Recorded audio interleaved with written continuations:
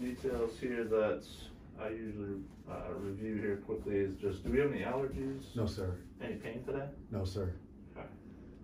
Do we use tobacco? No, sir. Consume alcohol? No, sir. All right. Any changes to medication since the last time? No, sir. All right. And we fasted for the 2 hours, no food or drink, no caffeine or nicotine included? Correct. And then water's fine, prescription meds are always fine, no exercise in the last 2 hours? Correct. Great. And then we have our Spanx as well? Yes, sir. Perfect. All right, let's take a seat first so we can do the blood pressure. Okay. Do that first.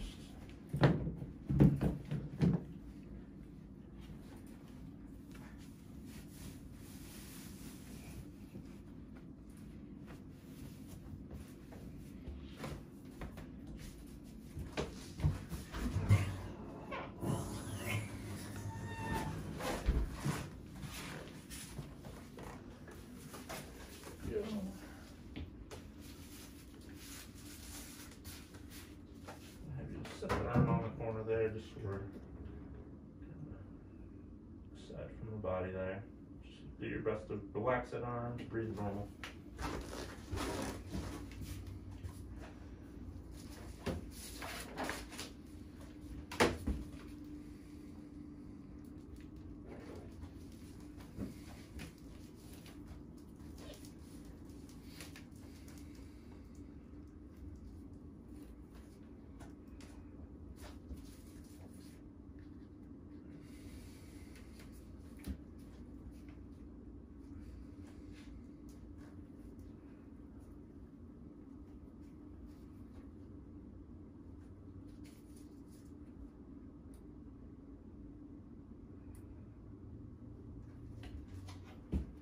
.22 over 64, pulse at 56.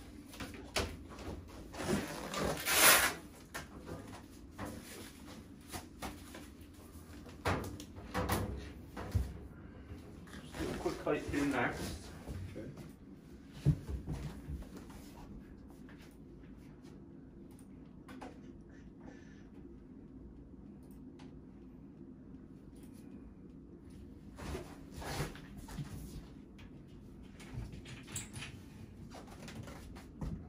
Step out of there. Like 5'3.5". I'll take that half. So you're probably right in between 5'3 1/4 and a half, but you do 5'3.5". All right. That last part here.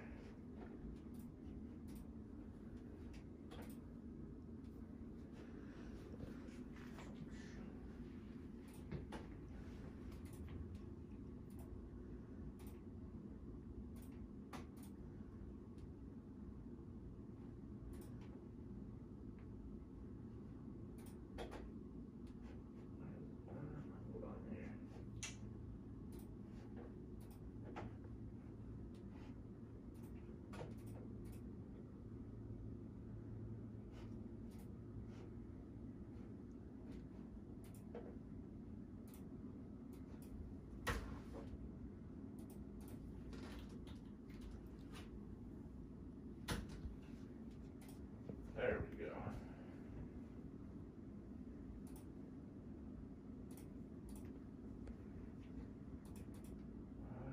It's being weird here. Give me a second here. You good? So do a waist circumference and then a weight. Okay. Step in front of the scale first here. Oh, don't mind facing the opposite way. I usually do it from behind here.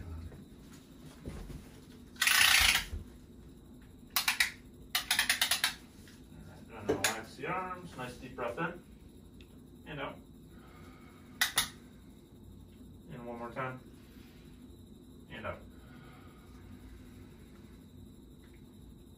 About 29.5.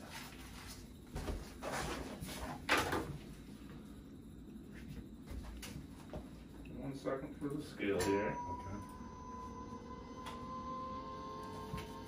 Go ahead and step on the scale when you're ready. Stay nice and still while you're up there.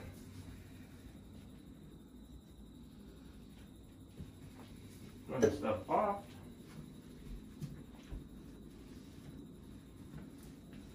So they switch just into a medical grade mask here. For that on, we need a little cap here.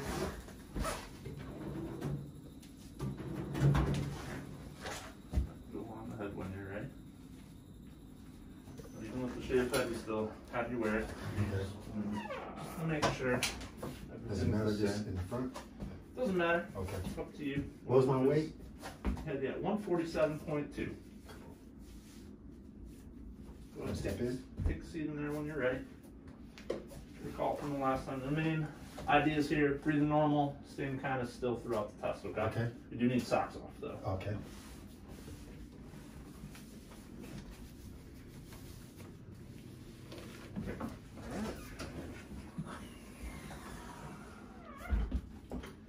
All right, here we go.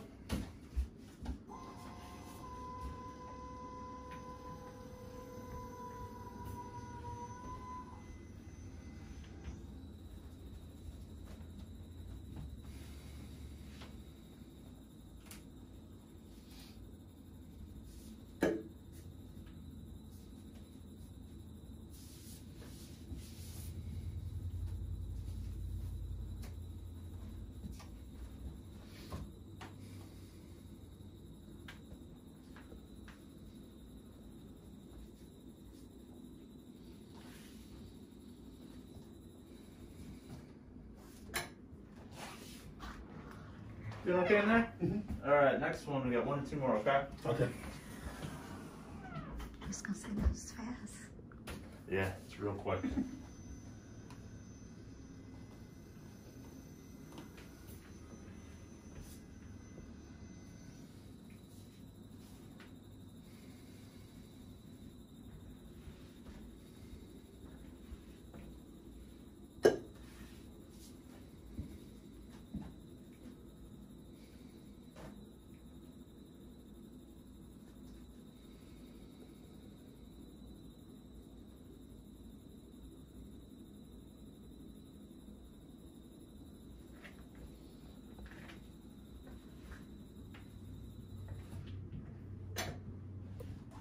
Oops.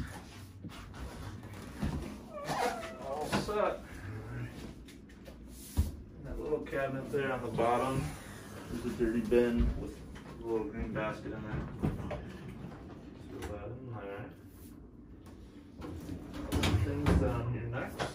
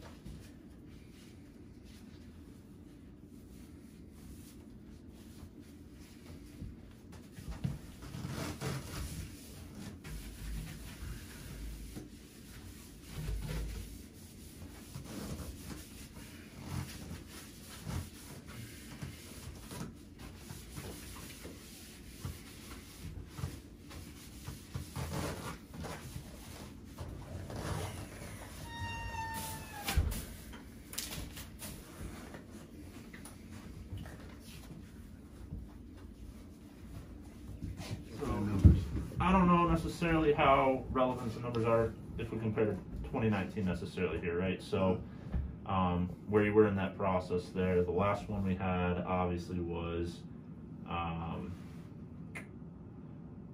2019, right? Yeah. So tell me a little bit more about that specifically before we get into the numbers. Like where were we in the process there? Which one? Oh, this 2019 here? Yeah. I think I was actually getting ready for a show or coming off of a competition. Okay. So I kind of wanted to see where I'm at. Similar, yeah. Yeah. Okay. And like right now, I think that was probably the last time I actually competed. And then Okay. currently, I just been doing mainly a lot of body weight exercises. My whole training style have changed. Okay. I also had fractured a hand Okay. last year, so literally, no heavy lifting, a lot of Tabata style HIIT workouts. Gotcha. And that's kind of where I'm at right now. So I just kind of want to compare, see where I was at. I kind of been dieting a little bit right now, and just wanted to come in and just kind of see where I was at. Sure. Yeah, absolutely. Yeah. So I just, especially when you do shows, it can be vastly different if we compare numbers from like previous when maybe you're at a different part of the process till now. So yeah. So if we look at our body fat percentage there, well, first off, weight was 147.2. Body fat was right at 13%. So I don't know how much you remember the previous categories there, but healthy range for body fat is between 5 and 20%. 5 to 8 is considered the ultra lean. 8 to 12 is considered the lean category. 12 to 20 is considered moderately lean. So, so yeah, we're well within the healthy range there. Again, depending on where the goal is there. For the competition, it may vary from that from now till then. So that's where you're at there. Yeah, my waist came down, so that's good. Yeah, waist went from 31 to 29 and a half. And certainly if we're taking that percentage based on the weight, got about 19.1 pounds for fat mass, 128 pounds for fat-free mass, which remember, fat-free mass is everything that's not fat mass. Muscle mass, water within the muscle mass, bones, ligaments, and other connective tissue and whatnot. Great. So, Yeah, that's what questions? I came for. No, I'm happy where I'm at. So I got a little ways to go. I might be dieting for a little bit longer just to kind of see where I was at. But yeah, and one of the things, I don't know if you have a protein target or not, but certainly, yeah, usually I tell people, if you're trying to really get to those low body fat percentages, usually, yeah, keeping the protein intake up is usually helpful, as long as you don't have anything contrary to, say, like conditions that kind of limit you from going higher in your protein intake, obviously. So yeah, I usually use that as a not bare minimum, but like kind of a happy medium. So it would be at least 128 grams daily, probably for what you're trying to accomplish. It might even be a little bit higher than that to optimize. But yeah, you can kind of mess around with it too. There's no exact person-to-person variance there, but yeah, certainly a lot of the research I've seen shows kind of 1 gram per pound of fat-free mass is a good middle ground there. Not necessarily our top tier there, not anywhere close to our bottom tier, obviously. So great. So you can mess around with it. Okay. Okay, I appreciate it. Any other final questions for me? No, that'll do it. Thanks again. I appreciate it. It was great talking with you, and yeah, we love seeing people come back in and see us again. So yep, you'll definitely be seeing me. I'll definitely probably come back. What entails with the metabolic, and then I think it's a fitness test too? Yeah, so metabolic is going to give you a resting metabolic rate measured value via what we call indirect calorimetry. And the idea there is by getting that measured value, that's going to be more accurate than if you're using an estimation. We'll also talk lifestyle and exercise, and that gives you kind of the overall idea of where your current energy expenditure is at. So when we have that number, then we can manipulate it to your advantage to see where we should go based on whatever goal you have with weight management. And how is that conducted? Like hooked up to a machine? Or? Yeah, it looks like a little space helmet. So the idea is that space helmet has some material around it there that we can kind of tuck in underneath it, and it just consolidates your breathing area. With that, then we know we're getting kind of an average breathing rate for 15 minutes, and that is how we conduct that and get our measured value. And then the fitness test? Yeah, for a fitness test, it's going to be a similar idea where, yeah, it's measuring your breathing rate and your oxygen consumption as you do a graded. For most people, we're going to be doing a treadmill test. Whether it's a walking or a running, usually is dictated by what your current exercise regimen is there. For most people, yeah, it's probably a walking protocol, unless you're an avid runner that's competing or something and has a really low minute per mile time. But yeah, that's the first portion there that gets you a submax VO2 test. Going to show you where your cardiovascular fitness level is, grip strength, back strength with dynamometers, which is a fancy way of saying a measurement tool for how much force you can produce.